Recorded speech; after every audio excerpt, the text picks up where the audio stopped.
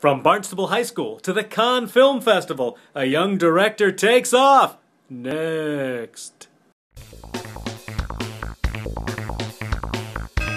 CapeCast.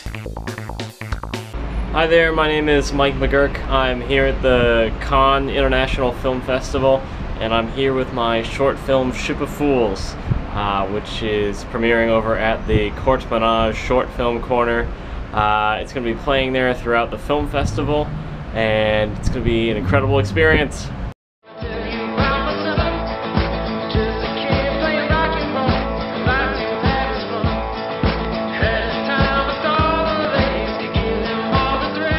Ship of Fools is about a legendary rock photographer that takes place in 1972, and he follows the band Stranded, the greatest rock band never known. So Ship of Fools is a very musically oriented film, and it requires a very heavy rock and roll soundtrack. So I was able to get my cousin Brendan McGuirk and his best friend Tony Perry, who are very talented singer, songwriter, and guitarist. And they were able to create a soundtrack that's right out of 1972, that's really innovative, that gives you that like bluesy rock and roll feel, but also like a twist of it that brings it up to contemporary standards.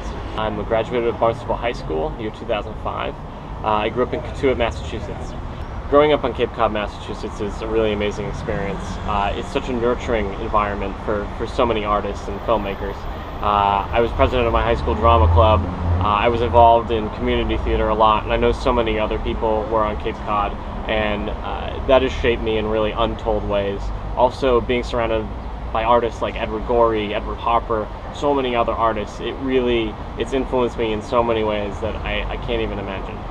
So being at the Cannes Film Festival is a really fun and exciting experience. It's also a tremendous amount of work. You have to show your movie to a lot of potential buyers or distributors. You also want to talk to potential investors, whether it be for future projects or future endeavors. It's terribly exciting, but it's also a lot of hard work. CapeCast.